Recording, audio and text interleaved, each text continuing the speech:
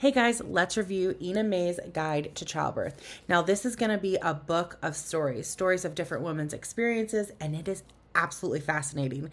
If you're having a baby, no matter what setting, home, hospital, birth center, just read the book. It is going to enlighten you, give you ideas. Always talk to your doctor about what's best for you, but it's just a book and it's going to help you prepare to know what it's like, what to expect, what you're going to go through, what might happen, what might not happen.